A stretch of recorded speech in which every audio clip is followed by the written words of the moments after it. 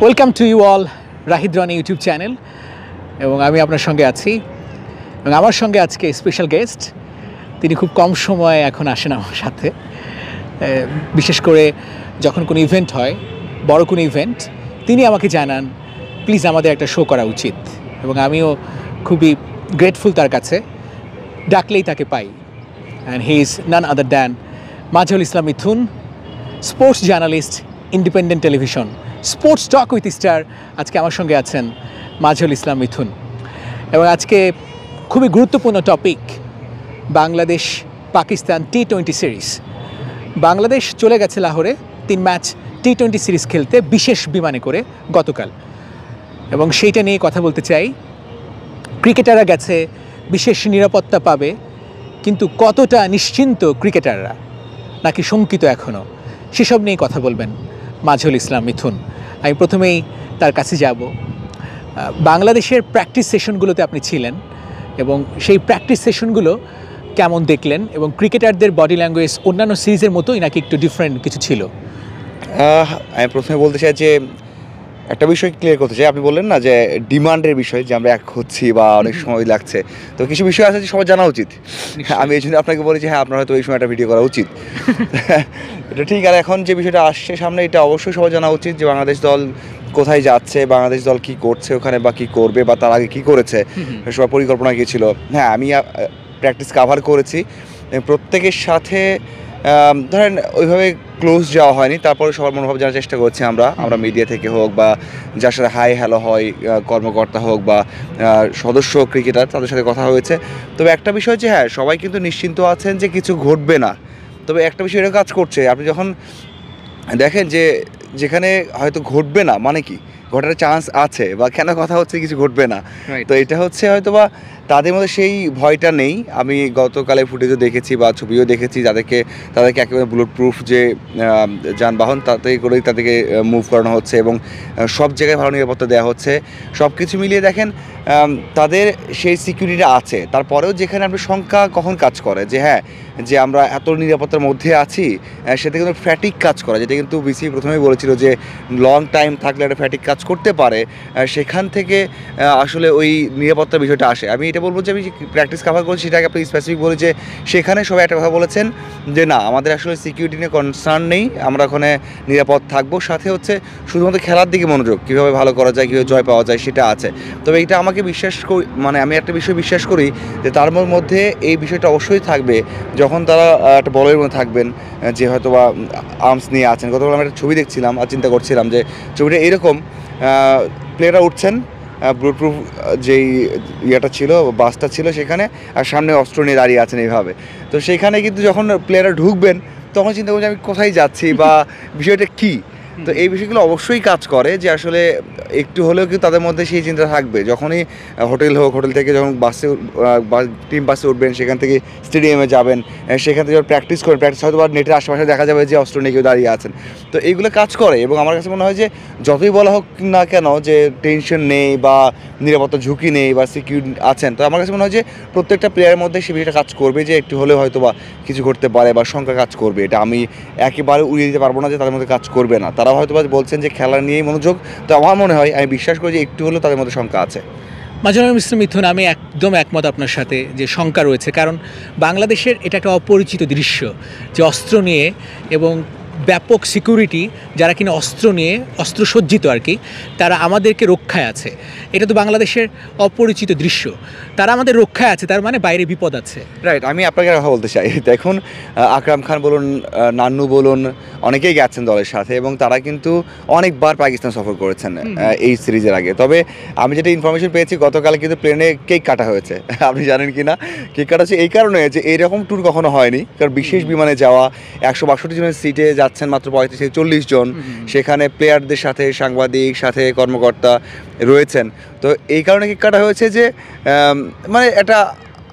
মজা করা বা ফান করা যে এইরকম ট্যুর কখনো হয় নাই তো হ্যাঁ এটা অবশ্যই নিরাপত্তা সংখ্যা আছে অনেকে আছে তারপরেও এটাও ঠিক যে এটা নিয়ে কিন্তু অনেকভাবে দেখছেন অনেকে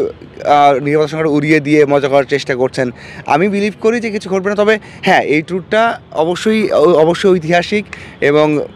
পাকিস্তানের জন্য তো একটা প্লাস পয়েন্ট, তো আমাদের জন্য হোক ছেলেরা ঠিকঠাক ব্যাক করুক, এটা আমাদের জন্য খুবই ইম্পর্টেন্ট এবং আমি আশা করি যে সেভাবে ব্যাক করবে তারা। এবং তার আগে একটা বড় শঙ্কার বিষয় হচ্ছে আমাদের সাবেক ক্যাপ্টেন মুশফিকুর রহিম, তিনি কিন্তু না করে দিয়েছেন পরিবারের কারণে, এবং এটা কিন্তু সমর্থন করেছেন সবাই যে পরিবার হচ্ছে সবচেয়ে আগে। মাহমুদুল্লাহ রিয়াদ বর্তমান T-20 ক্যাপ্টেন, তিনি বলেছেন পরিবারের উপরে কিছু হতে পারে না, পরিবারের পরে হচ্ছে ক্রিকেট বা অন্য সব কিছু। সেটাও কিন্তু কিছুটা হলেও শঙ্কার কারণ হতে পারে অন্য ক্রিকেটারদের, যে মুশফিক ভাই, তার মানে কি প্রত্যেক পরিবারের হয়তো কিছুটা শঙ্কাও রয়েছে, মানে ক্রিকেটাররা শুধু ক্রিকেটার না, তাদের পরিবার রয়েছে, 5 জন 10 জনের পরিবার রয়েছে, 20 জনের আত্মীয়স্বজন রয়েছে, 100 জনের আত্মীয়স্বজন রয়েছে, তাদের মধ্যেও নিশ্চয়ই শঙ্কা রয়েছে। অবশ্যই আছে। আমি বলছিলাম যে আসলে দেখেন, রিয়াদ কিন্তু প্রেস কনফারেন্সে বলেছিলেন যে এটা আসলে বোঝানো খুব একটা সহজ ছিল না, তবে ফ্যামিলি সমর্থন করেছেন দেশের জন্য, যে দেশের কাজে যাচ্ছেন এই জন্য। আমি এটা বিলিভ করি যে মুশফিকের যে সিদ্ধান্তটা, আমি একেবারে মন থেকে এটা গ্রহণ করি এবং আমার কাছে মনে হয় যে এটা সমর্থন করি যে ঠিক আছে, একেবারে সঠিক সিদ্ধান্ত। আপনি যদি একটু হলেও শঙ্কা ফিল করেন, পরিবার যদি টেনশনে থাকে, তাহলে যাওয়া উচিত নয়। হয়তোবা বাকি প্লেয়ারদের ফ্যামিলি বলেছে হয়তোবা যে যাও, সমর্থন পেয়েছেন, কিন্তু আমার কাছে মনে হয়েছে মুশফিকের সিদ্ধান্তটা একেবারেই আমি সমর্থন করি। আর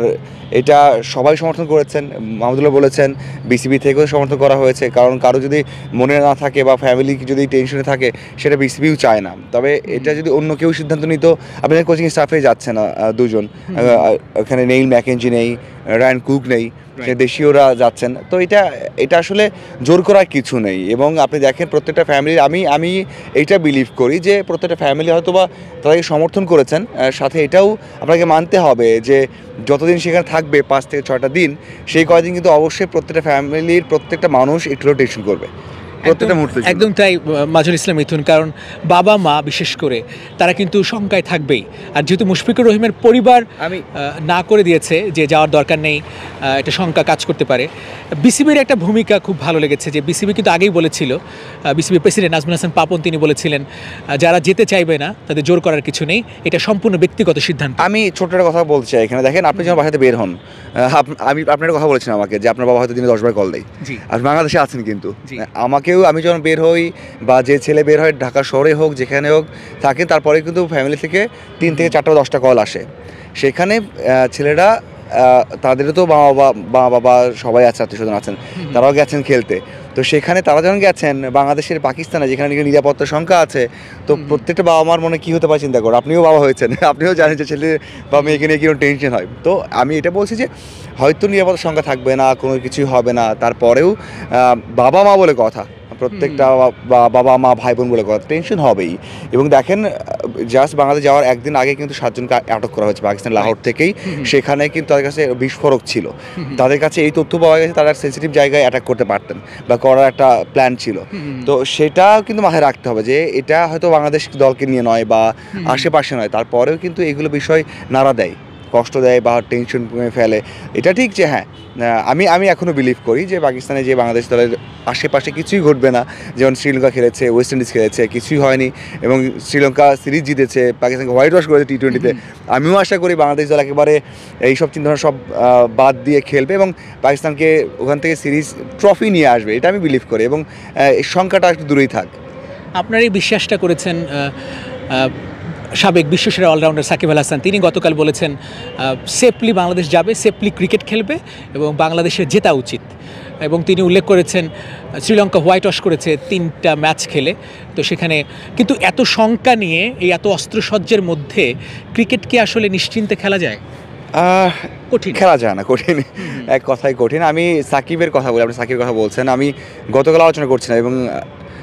কথা বলছিলাম বাসায় যে সাকিবের একটা প্রেস কনফারেন্স আমার সারা জীবন মনে থাকবে। সেটা হয়তো বা আপনি বলবেন যে রিসেন্ট টাইম বেশ কয়েকটা প্রেস কনফারেন্স করেছে, আপনার মনে থাকবে হয়তো বা সব শেষ যখন আফগানিস্তানের বিপক্ষে বাংলাদেশ হেরেছিল, সেখানে একটা বিস্ফোরক একটা প্রেস কনফারেন্স করেছিলেন। সেটা আমি বলবো না, আমি বলবো 2014 সাল 14-15 শুরুর দিকে, যেটা কিনা পাকিস্তানকে হোয়াইট ওয়াশ করেছিলাম। তার আগে সাকিব আল হাসান তার সাকিব ডাইনের প্রেস কনফারেন্স করেছে, বলেছিলেন যে পাকিস্তানকে হোয়াইট ওয়াশ করবো। আমি বিলিভ করি নাই সেই সময়টা, কারণ সেই সময় বাংলাদেশ পাকিস্তানকে কখনো হারায়নি, হারিয়েছে 99-এ, এরপর বাংলাদেশ কখনো পাকিস্তানকে হারায়নি। সো আমি কীভাবে বিলিভ করি যে বাংলাদেশ হঠাৎ করে সাকিব আল হাসান বললো যে হোয়াইট ওয়াশ করবো বা করতে পারি আমরা, আমার বিলিভ হয়নি যে বাংলাদেশ কীভাবে সম্ভব। কিন্তু আলটিমেটলি সেটাই করেছে, কারণ সাকিব আল হাসান এমনভাবে রিড করেছে দলটাকে যে সম্ভব। সো আমি বিলিভ করি যে সাকিব যেটা বলেছেন যে এখনও সম্ভব, ওখানে যে বাংলাদেশ দল সিরিজ জিতবে এটা সম্ভব, অবশ্যই সম্ভব। বাংলাদেশ সবশেষ 7 টি-20-তে 4টা জিতেছে, মানে 4টা বা 5টা জিতেছে। অন্যদিকে আপনি দেখেন পাকিস্তান 10টার মধ্যে মাত্র 1টা জয়, মানে পারফরমেন্স খুবই খারাপ তাদের রিসেন্ট পারফরমেন্স, এবং দলে অনেক পরিবর্তন হয়েছে, 7টা পরিবর্তন হয়েছে এবার তাদের দলে। তো সেখানে বাংলাদেশ দল অবশ্যই এগিয়ে। এই মুহূর্তে বাংলাদেশ দল বিপিএল খেলে গেছে, পারফরমেন্স রয়েছে, ধারাবাহিকতা রয়েছে, খেলার মধ্যে রয়েছে, টাচে রয়েছে, এবং টি-20 ফরম্যাট খেলে গেছে। তো আমি বিলিভ করি যে বাংলাদেশের সম্ভব। তবে আপনি যেটা বলছেন যে নিরাপত্তার ঝুঁকি নিয়ে বা একটু মাথায় ব্যাক মাইন্ডে কাজ করবে, যে ব্যাকআপ মাইন্ডে কাজ করবে যে আমি টেনশনে আছি কিনা, আমার কিছু হয় কিনা বা কিছু হবে, এই টেনশনে খেলা অবশ্যই কঠিন। তবে এটা ঠিক বাংলাদেশ অনুপ্রেরণা নিতে পারে ওয়েস্ট ইন্ডিজ এবং শ্রীলঙ্কার কাছ থেকে, এবং সেটা একটু বাইরে রেখে বাংলাদেশ দল অবশ্যই যদি তাদের বেস্টটা দিতে পারে, অবশ্যই এখানে সিরিজ জয় করতেই পারি। অনেক ধন্যবাদ মাজহুল ইসলাম মিথুন আপনাকে, এবং আমিও সেই বিশ্বাসের সঙ্গে সুর মেলাতে চাই। বাংলাদেশ ট্রফি জিতেই ঘরে ফিরবে, দেশের মাটিতে ফিরবে এবং উদ্বেলিত হবে কোটি ক্রিকেট প্রেমী বাঙালি। Thank you so much guys. আমাদের এই ভিডিও দেখবেন নিশ্চয়ই এবং শেয়ার এবং কমেন্টে জানাবেন কেমন লাগছে, এবং আজকে মাজহুল ইসলাম মিথুনকে এত সুন্দর একটা জায়গায় কেমন লাগছে সব কিছু জানাবেন। Thank you so much.